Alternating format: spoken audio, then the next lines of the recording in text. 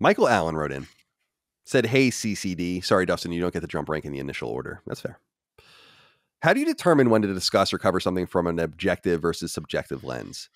Colin, I remember you talking about writing video game reviews in light of the Philip Muse and IGN news, and I'm paraphrasing, but you said something along the line of you play a game and write down how it made you feel. How does this apply to covering the most recent PlayStation Showcase or news in general? In last week's episode, you alluded to the showcase being rated a D for the things you cared about, but it sounded like you were trying to cover it objectively. Quite frankly, I'm not here most of the time for your objective view. I am here to listen to how it made you feel. I'm curious what you guys think about this, because from my point of view, Michael, and I think most of the audience would agree, I try to weave in and out of those two things. Yeah. And I try to be clear when I'm being one or when I'm being the other, but it's by implication usually, right? Like, right. For instance, it's an objective fact that Spider-Man 2 is coming out this fall. The nature of the announcement of Spider-Man 2 and their recalcitrance in announcing a date is subjective, because some people might be bothered by that and some people might not be. I think sometimes you have to just read into what I'm saying. But I want you guys to be careful about this idea that you only want a subjective Colin. I do not think that is true. I think you are mostly getting a subjective Colin, but if it was Colin covering PlayStation the way he thought it was supposed to be covered only, or the games that he cared about, this would be a very different show. Half the things we talk about on the show every week, I don't give a flying fuck about. And that is me being objective. By being like, someone cares about it. It's what we were just saying about PS Plus and NBA 2K23. I wouldn't be surprised if that was literally one of the most downloaded PS Plus games ever. But we went over that in 90 seconds. And so there is a balance of objectivity and subjectivity. But when you're looking at something like a showcase, I think you can cover it from both angles. And I tried to do that. I would have loved first party games. I would have loved all single player games. Anything else would have been a waste of time for me. From a subjective point of view, I don't give a fuck about any of that shit. There was almost nothing at that showcase for me, but it's not about me. That's the point I guess I was trying to get the top. It's not about me. Well, something I would want to add on to that is that you're feeling that, like, that is also a feeling. Like when I don't think of me weaving in and out of objectivity and subjectivity. I think of the entire thing as subjective. I just think my subjective view is pretty balanced, where like I do feel like that game showcase was kind of like, meh. I felt like it was like a C, but I also feel like I also feel subjectively that as a game showcase for a broader audience, it's pretty decent.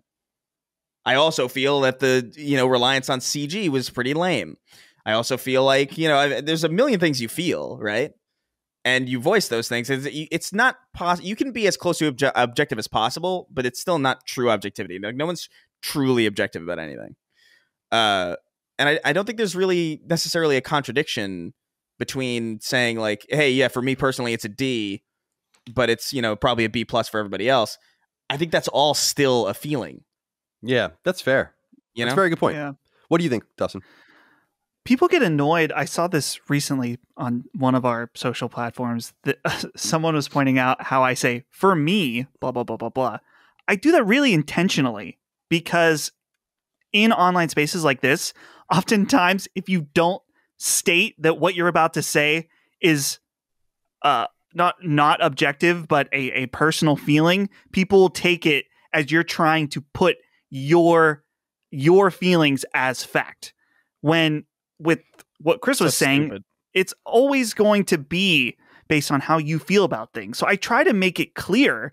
So I'm not just trying to say that what I think is true for everyone all the time. So yes, that's why I always say, for me. I hate that, though. I hate that. Not that you do it. I hate that you feel compelled to do that. Yeah, because, totally. Like, I get that. Because it's so obviously implicit in having a conversation. Exactly. That it is your opinion. Yes. Like, you don't have to start every, like, this is my opinion. Like, I get sometimes it's necessary for, like, very nuanced discussions. I get it. But, like, I don't know. It bothers me that that's a compulsion that we have, or that we have to avoid people just reading into things in the completely wrong way. Like, it's so stupid. Right. Well, going back to the example of the NBA game, I would say this is going to be great for all the PlayStation gamers out there, since there's a lot of them like NBA. I don't care about it. So you're right in that saying I don't care. It should be the assumption when you say you're talking from a personal perspective, and you don't necessarily demand that everyone shares the same viewpoint as you. Yeah. But this is the internet.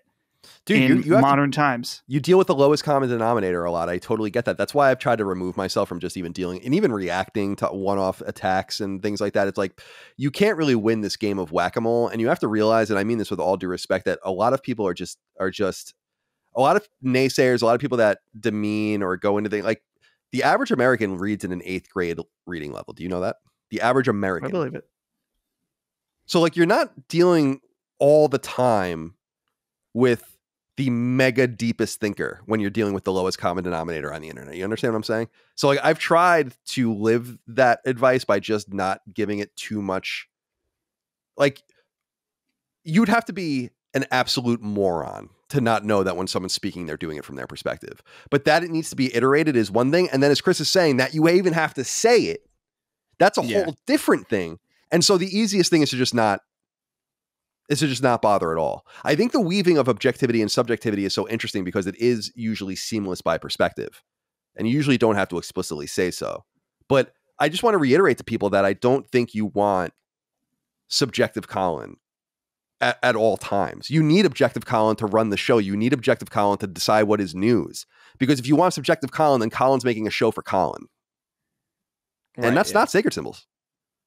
Like Sacred Symbols is like a show Colin loves and does, but it's not like a show catered to Colin. And I think call it Colin's Corner.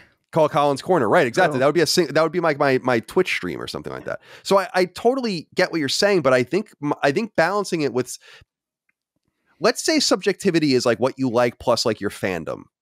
People call me a fanboy sometimes. I don't agree with that terminology, but I'm a fan of PlayStation. And sometimes your fandom, like my fandom of the Jets or the Islanders, requires objectivity. Sometimes that fandom gets sucked into subjectivity. So as an example, objectively, the Jets look really great on paper this year. Subjectively, I've been a Jets fan for too long to believe too much in what's actually going to happen, and you expect things to fall apart and you wait things to play out. That balance of two things is what makes the Jet fan the Jet fan. Very similar to video games. Very similar to all these other things where you have to take in all of the different nuance. It's important. That's why I think that it's okay to grade the showcase from the perspective of both what I think would be a more objective viewer and what I think would be a Colin or a more subjective viewer. And by the way, you see this, I read it on ILP. I didn't use it here, but someone wrote into us saying his viewpoint was basically, I'm paraphrasing, but his viewpoint was basically changed about the nature of the showcase when his friend, his kind of rando friend, got involved. And he's like, did you see this new Final Fantasy game? I mean, that's the real world. And it's remember when God of War Ragnarok came out and I said, I really like it. I think it's great, but I don't like it as much as a lot of people do. But that if it was the first, imagine you played, you're 40 years old, you grew up on Mario and Super Mario World and all of that. And then you just didn't play games and really had no familiarity. And then someone set you in front of God of War Ragnarok, it would be the most amazing thing you ever saw in your life. Right? Because there's no bearing. Yeah, it's perspective. Exactly. So I think that is the nexus of objectivity and subjectivity. And I think it's a deep question, Michael, but I personally think I do a pretty good job of it, but you guys can keep the feedback coming.